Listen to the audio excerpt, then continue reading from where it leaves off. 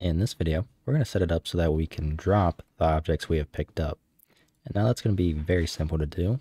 All we want to do is store the hit actor, and up here, if that actor is valid, we want to drop it and set it to simulate physics, and then return. So what we're going to do is store that variable in here, and to keep things simple, I'm going to store the actor right below our interact function. So a actor held actor. So we're going to go to our .cpp, and where we have if hit actor equals hit result, what we're going to do is held actor equals hit actor. Then we're just going to change where we have hit actor to held actor just to keep it with what we're using. So now what we want to do is up here at the top, if held actor is meaning it's valid, we want to drop it. And then after it's dropped, we want to return.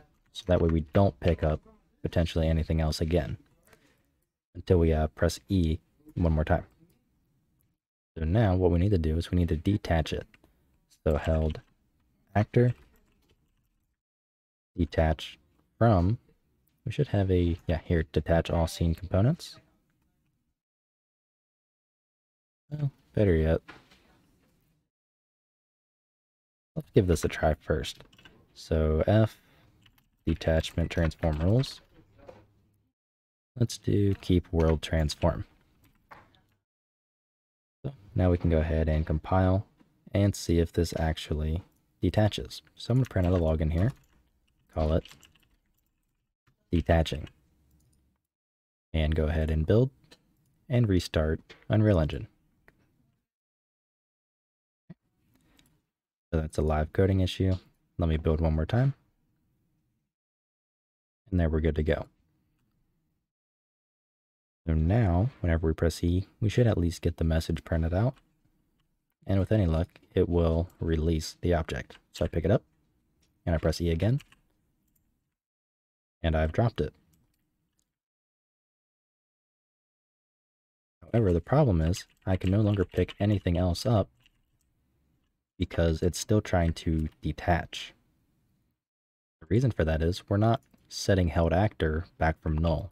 It still thinks we are holding that actor. So what we want to do is we want to do held actor equals null pointer. So that way it's pointing to nothing. So now, Control-Alt F11.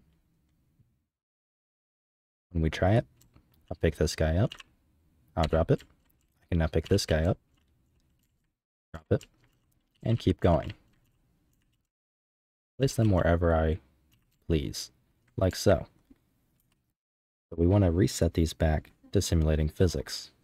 So what we can do is we can detach and then set simulate physics. So we're going to do the exact same thing. We go ahead and we're just going to copy this where we get the primitive component. And we're going to get it one more time. Remove our attach to component. And we're just going to do set simulate physics through. And build once more. So now we pick this up. I press E. I drop it just like before. So if I wanted to, I could be careful. It might not be tall enough. Press E. You can stack the blocks up. Well, that's whatever. So now we can pick up and actually drop the objects. So I want to go ahead and position this a little bit better for the socket. That way our socket is pointing more in line with ourselves. So if I play the animation idle, come over here to the skeleton tree where I can see the position of attachment socket. If you look at the angle, it is way up there to the right. So we want to move that over roughly in front. Let's go ahead and bring it down and leave it about there. Now I hit save. When we pick up the object, it should be closer to in front, just like so. And now we can throw it if we wanted to. We can do pretty much whatever we want. I'll try to knock that tower down. That wasn't even close.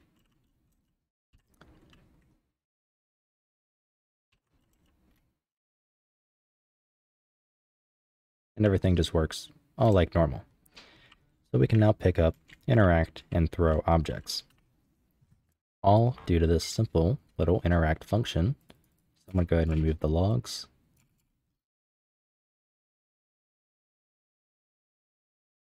And this is all we have. So we perform a line trace. If it hits an actor, we grab it and we attach it to ourselves.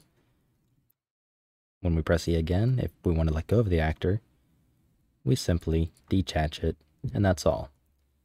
So we can separate these into functions to clean this up, which I'm going to do. So I'm going to call a new function, do void grab actor, and it's going to take in a actor.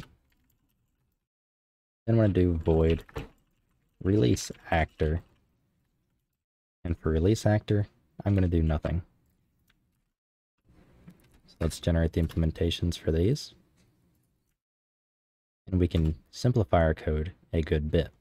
So what we're going to do is copy this entire section from our F vector to the end. So everything related to our line trace. Do grab actor. Better yet, I was thinking differently. Let's remove the parameter for an actor. We don't need that at all. So here we have grab actor. And here we're going to have detach actor. Like so. So let's paste our section where we detach it. So if held actor, we will detach it. Now all we have to do is let's just remove it from here. So if held actor, we're going to detach. I can spell it. I call it detach or release. Oh, it's release. So we're going to call release actor. Otherwise, we're going to grab actor. Now we just simplified this up tremendously, and it makes a lot more sense, in my opinion, to actually go through and try to read it. So now anyone that looks at this, they don't have to go through here and say, I'm not entirely sure what this is doing. Instead, they come up, oh, if the held actor is valid, we release it. If it's not valid, we grab whatever we're pointing at. So that's all there is to it, and now when we run it, we have this very simple looking function that explains exactly what we're trying to do in a very simple and clean way. So I pick up this object, I release it. I press E, I call grab actor. Oh no, it's in my hands. I release it. So because it's valid, I call release actor. And that's all there is. So hopefully this was useful. And we got our basic interaction out of the way. And I'm not entirely sure what we're going to do next. But it's probably going to be something, I'm trying to think of ideas. So if you have any ideas of what you would like to see in this series, and try to keep them simple. Again, remember, this is a beginner-focused series. So leave it as a suggestion in the comments or something along those lines in my Discord, wherever. And I will gladly try to look at them and try to implement whatever seems like a good fit. If you like what I'm doing and you want to help support me, you can find a link to my Patreon in the description. If you have any questions or anything like that, there's also a link to my Discord server down below, and I will help answer to the best of my abilities. So, I will see you in the next video.